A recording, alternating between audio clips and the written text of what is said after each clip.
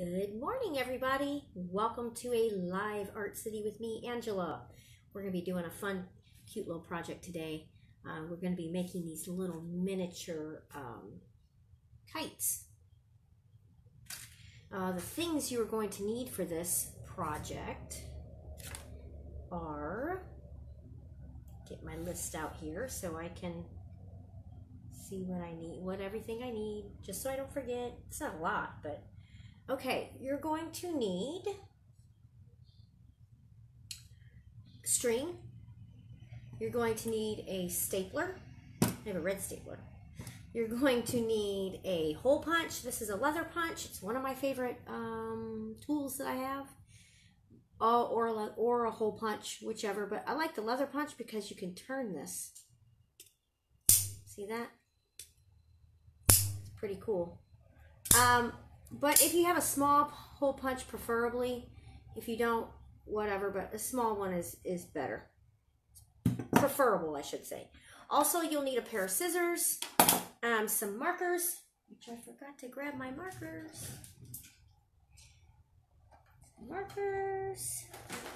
And some paper. A printer paper. I do not have any printer paper, but I do have my little small sketchbook paper, and that'll work just fine. So I'm going to use that. Now, the first step in all of this, and I'm going to zoom this down so you all can see what's going on here. The first step in all of this is to decorate your paper first, okay? On both sides if you would like. Let's see if I can get a little closer here. So you want to color it with whatever. You don't have to have markers. You can have color pencils. You could do two different mediums like color pencils, crayons, and markers, or whatever you would like. But you want to decorate it nice and lines and whatever. I say because the paper is going to be, I'm going to take this apart. The paper is going to be folded. You know what? If we fold it first and then decorate, maybe that might work a little better. Let me take this off really quick. I'm going to leave that there so I don't get that all over my board. Okay. What you want to do is take your printer paper and fold it in half and make a crease.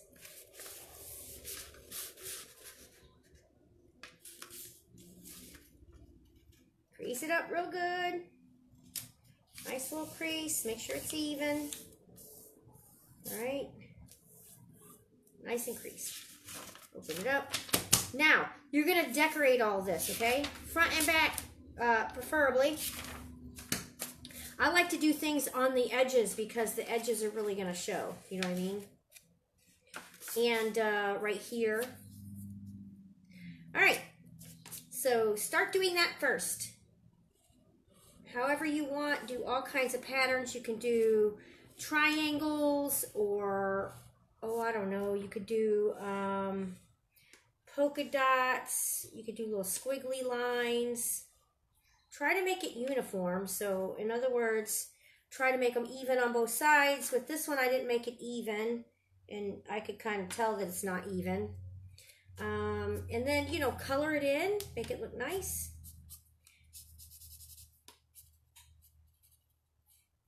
You most definitely can't use this out in the rain, so don't try that because it is just paper, and if it's raining, can't really do that.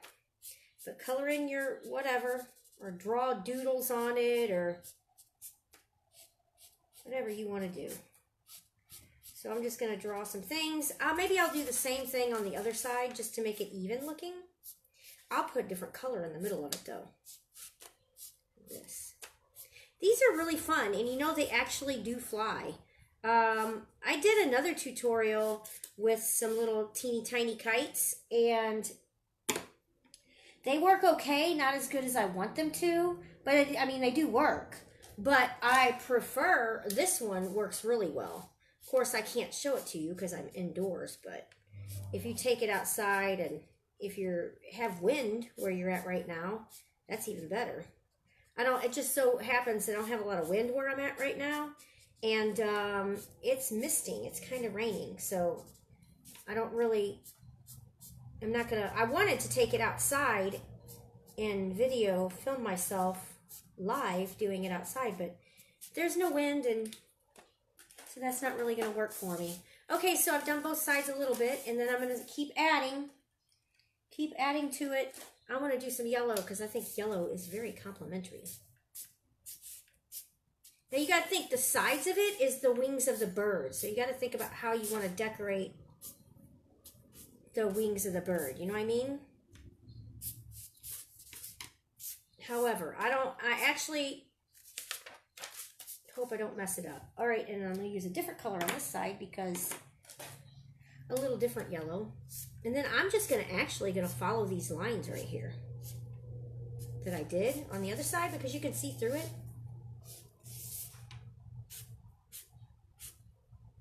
All right, there's that. Add some more color. Get these yellows up. All right, maybe some green. No, yeah, some mint green. Some mint green would be pretty, won't it? I'm gonna do some dots. You also got to think, like, when you're flying this, you can put it pretty high if you reinforce like where the string is at. And I don't have the reinforcement for it, but I'll tell you what you can use. Now look at that. See, I did that uneven. It's uneven.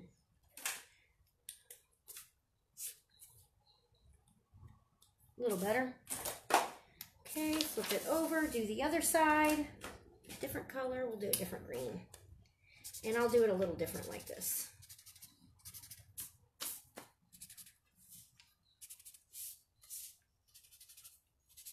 If you wanted, you could do some stuff right here too. Middle.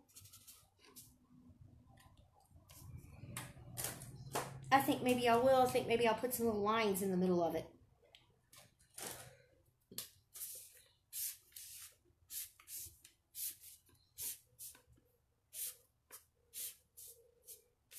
Okay, so that's what I have so far.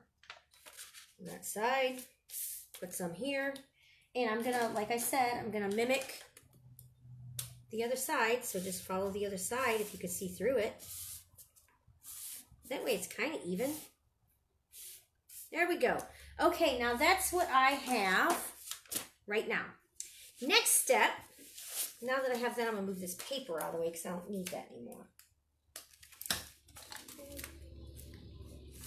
All right. Now, next step is to, maybe I want to see if I can zoom this up a little bit. There we go, a little higher. Okay, the next step is you're going to take your paper and you're going to decide which side you want to be the outside of it, okay? Which side you want to be the outside. Let's see, what do I want for outside? Here. Or do I want it like this? I'm trying to figure it out right now. Okay, I want mine like this. So fold your paper, again, in half, like we had it. Okay, and then you're going to take your corners of your paper, and we are going to fold it, not fold it. You don't want to crease it, okay? So what you're doing is just kind of pull it down. You see that? And then since I've pulled that down, I'm going to take the other side and I'm going to do the same. And then what you want to do is you want to hold your paper to where the two corners, can you see that, are perfect together. So you want the corners together and then pull them down until you're on this part of the paper. See how I did that? So pull them down until they're even and then pull it like this until it's on the paper. And then you're going to take that, make sure they're even, okay? And then you're going to take your stapler and you're going to staple right there. And now we have stapled our kite together. Oh, look at that. That is a really cool design. I'm so happy that I picked that side.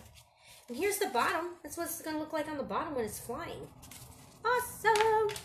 All right, and then once you have that, the next step is to take, this is a super quick project.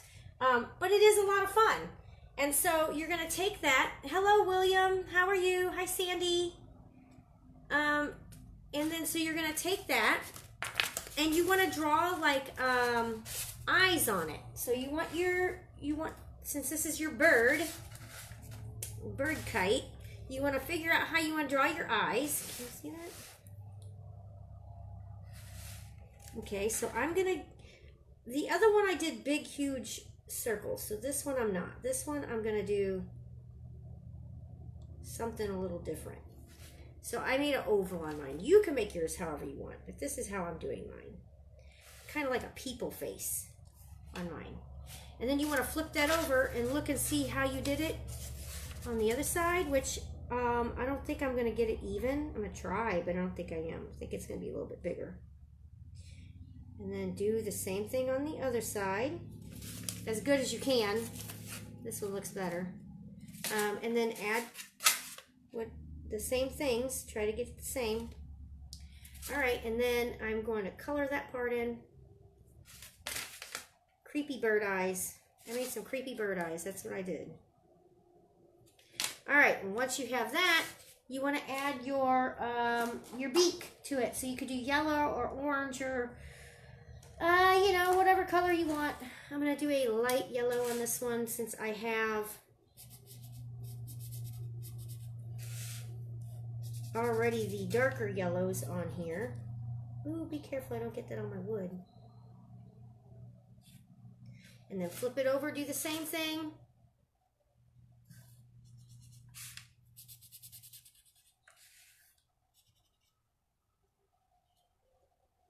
I think I'm going to put a line here to make it look like it's got an actual mouth.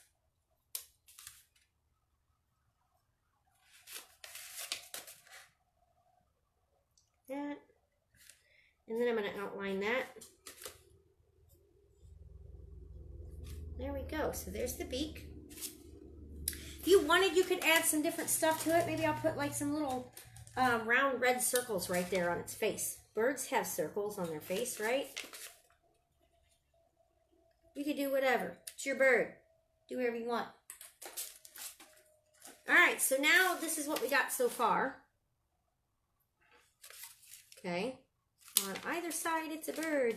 Okay, and then right here, this is one of the last steps. Not quite the last yet, but getting there. When you put your hole in this, what you want to do is you want to... don't put it right up in the middle. You want to put it up further, kind of about right here, okay? So then you're going to take your hole punch, and you're going to punch a hole. Now, I think actually what would work a little better, and I haven't done this, but I should tell you all to do this. But I don't have any Scotch tape with me right now, and that's why I'm not doing it. But if you watch this video later and you're not doing it with me now, I'll edit this and put on there to use tape, because you can take a piece of clear tape and put right in here and then do the hole punch, and what that does is it reinforces the hole, so if the wind is too strong, it will make it a little stronger so it doesn't rip your paper. You know what I mean? And I don't have any Scotch tape right now, so I mean, if you have tape, that's fine. I didn't put it on the list, but I have this stuff. Maybe I'll just do this. So if you have any tape handy, you can always do it later. Just put a piece of tape. I don't like that it's not clear, but this will work. Put a piece of tape right there, and that way that's going to help reinforce the hole. All right, and then now poke your hole. Now, if you already did it, you can go back and put a piece of Scotch tape over it again like that, and then just hole punch again. It'll be fine. All right, so this is what I got now. I just thought of that, and I thought, what am I doing? I should have reinforced that. I don't know what I was thinking. Okay, and so now that you have it reinforced, now your string, you're going to take your string, and you want to make it pretty long, okay? Now, if you have fishing line, that's even better, but you want to do the string, poke the string through, so find something to poke your string through. I have these little clay tools, and they work fantastic for poking the string through. So I'm going to do that and use this, and that one's a little too big, though. Several different sizes. There we go. This is better. And then just push that through. All right, and then you want to double knot it on. So 1 and 2. Okay, now you can cut some of this off if you want. Don't cut too much off, I would say. All right, and then I'm gonna pull out some more of the string here. Now, this is the thing. I'm not gonna do this because I'm not really gonna go outside and fly a kite. But, most of you probably will try to fly this. And so if you're going to try to fly this, what you need to do is you need to take a piece of paper, a little square piece of paper. Let me show you. Okay, I have this right here. I'll use this. It's a little card. You want it smaller than this, but this is, I use this for my earrings. But anyway, this is how you're going to do this. What you want to do is you want to tape your string to the end or to one of these cards, okay? To a card, okay? You want to tape it to it. Tape it on the back here.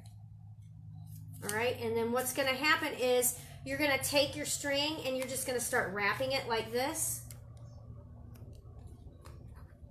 And then that way you have something to hold on to. Make it smaller. This is too thick. It's just something I had on hand. But then you'll be able to hold it while it's flying. And this actually does fly. It's really cool. I probably will take it out just to see. But it really does fly. And they're really neat. This is really cute. I think this one turned out better than my other one,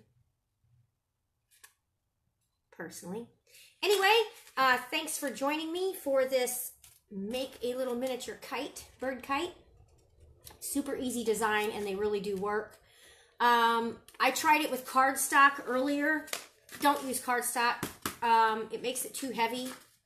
I might take it outside just to see if it works, but I tried it inside and tried to move it, and it didn't really do what it should have. I don't know. Might be able to fly it like a paper airplane, maybe.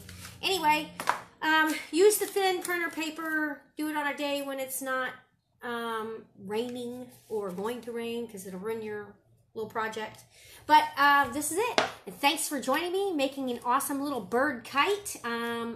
If you want, take your kite outside, fly it, and video it, post it on Instagram, and hashtag City Museum would be awesome. So then we can find it, or at City Museum, even better. Because I do believe that is our hashtag, or our at is City Museum. I think that's it, on Instagram. Anyway, so yeah, do an at to us so we can see how it flies. That'd be so cool. I would love to see that. Thanks. Have a great day. Tomorrow, 11 o'clock, another fun project. See you then.